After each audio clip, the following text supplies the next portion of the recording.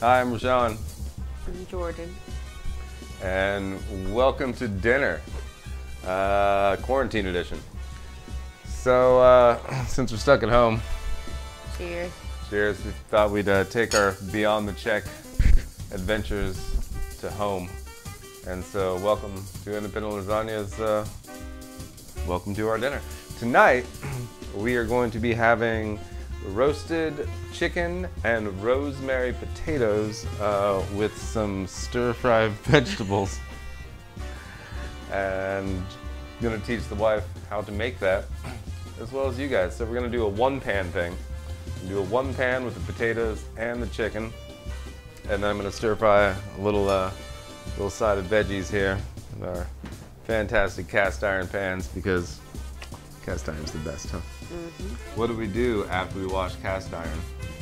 To oil it and wipe it down with out. That's right, we oil pan. Never wash them with soap either. You need to keep them well seasoned. Wash them with a scrubby. Okay, so first we're going to cut up our potatoes. We got these lovely red skin potatoes, and we're going to cut them into nice little chunks. So I'm gonna do it first, and then let's see if you can do it with me. So I'm gonna cut it in half, and then we're gonna do thirds, right? Whoop, oh, potato down already. That's what happens when you drink too much brandy during quarantine and you try to cook. And then if you just cut it in thirds across, you get nice little chunks, right? Like little squares. All right, so your turn. So I hope y'all enjoying your quarantines, staying sane, eating healthy. You know. By the way, I keep my potatoes in the refrigerator just so they last a little bit longer. And I've also thawed out a couple pieces of chicken breast here, which we are going to. Big. Well, you know, you're cutting them. Kind of on you here. So I just thawed out this chicken breast, and we are going to just get a little olive oil on there. And we're gonna do everything, kind of a little rosemary, chicken, and potatoes. This is all going into one pan. She's a professional already. You wanna put some olive oil on the potatoes there? Just little drizzles, that'll do. And then a little pepper. And some salt. Where's the rosemary? And so for rosemary, I feel like it's never quite fine enough. I wash my hands, I promise. So I like to take my rosemary and just put it in the palm of my hand. And I like to give it a little crunch, because I don't have a mortar and pestle. If you had a mortar and pestle, it might be a little easier. But whatever, and we're just gonna grind it up on there. And do the same to the chicken.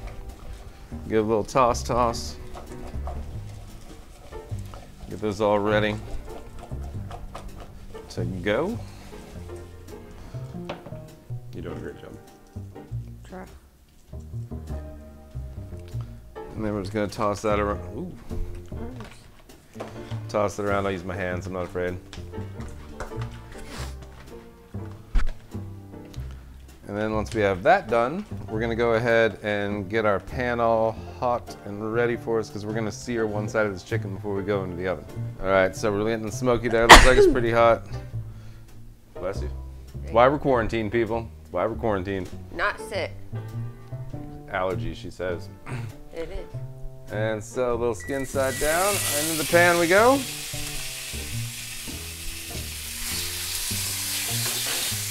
And we're just gonna let that kind of sear up on that side a little. Got my trusty tongs here, and This show is brought to you by the letter W for wash your hands. what she said. So we just want to get a nice good sear Dougie. on the first side of the chicken, so that when we put it into the oven, the other side will sear, but as well as go ahead and slow cook the chicken all the way through, as well as our potatoes. All right, so those are all nice and charred up there. I'm gonna go ahead and move them to the side and throw my potatoes in there. Spread out the potatoes nice and even. I'm gonna go ahead and put this whole thing into the oven for about 35 minutes. You wanna see our freezer? Show them we're ready to go. We're fully loaded, people. Fully loaded. Plenty of things. We're making corn muffins. We're gonna have some corn muffins with the chicken. But first you need wine. Everything's better with a little wine. I'm gonna run out. We gotta go get more than one. By the way, the Yellowtail Sauvignon Blanc, I don't know if you people have tried that yet, but it's fantastic. For $11 for that huge bottle, totally worth every drop. Okay, back to these messages. So things you're gonna need is a mixing bowl, one nice brown egg, and 1/3 of a cup of milk. Really easy. Thank you. Now I gotta go find the measuring cup. I'm assisting. Now I gotta go find the measuring cup. That's the hard part. Now this is what you gotta do. Oven's gotta be preheated at 400, of course. Is it preheated at 400? No, it's cooking chicken at 375. But so now you're gonna take your package, open it up, and then you're gonna put this in first. It's messy. Fun fact, I tried to make the recipe for the Johnny bread when we were little. I did it for school, and it was really, really bad. It turned out horrible. My mom helped me. That was bad. And then next, you gotta add your egg.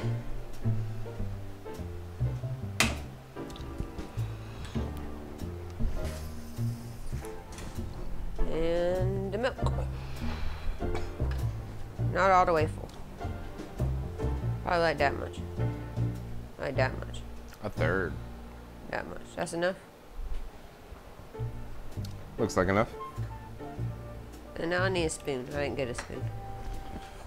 I'm assisting. Forgot about the spoon. Spoon doctor. And I think that's all you need in here.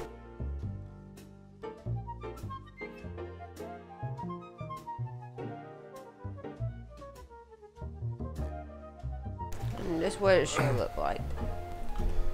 All right, then we're gonna take our canola oil nonstick and just spray it down. And then it says to fill them up like not half. 2/3. But we don't listen. We just put as much as we feel looks good. So like that. Oops. It's okay if you make a mess.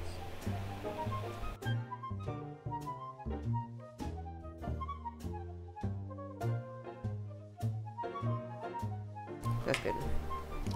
Now we're gonna make our vegetables, and because we're under quarantine, produce goes bad pretty quick. So we got this frozen bag of stir-fry vegetables that won't go bad, and we can just use until it's gone. Otherwise, we'd probably throw away a lot of vegetables. Broccoli, carrots, corns, peppers, mushrooms. It's fun. So what we're gonna use for that is very simple: some butter, salt, and pepper. And we're gonna go to the pan now. Let's go to the pan. Turn it up to a nice medium heat here. Get it all nice and warm. We're going to take our butter. We got the cutest little pack of butter. Look how cute this pack of butter is. A little butter. It's a little butter. A little butter butt. About half of it. And slap it in our pan. With that. And get all melty. Once that butter melts down pretty good, we're gonna go and just, I don't know, handful or so of veggies. A couple handfuls. Broccoli, carrots. There's some red peppers in here. Green beans. Thanks, Dude Man, for your vegetables. We bought these for my friend Dude Man while he was watching our dogs, but he didn't eat them, so now they're quarantine food. Yay. Pepper. The salt. And that's all we're gonna do to these veggies. We're just gonna cook them up all nice. Muffins are in the oven. Muffins are in the oven. Chicken's still in the oven. Potatoes are going. Probably check up on them here.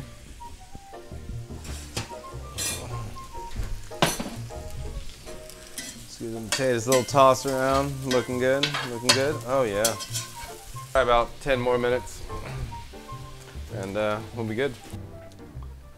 If everybody's staying sunny. We did it. We made our chicken here, which we'll just put our pieces out there. And we got some beautiful looking potatoes. We got our veggies. Just gonna go ahead and plate those up in here. And then some taters.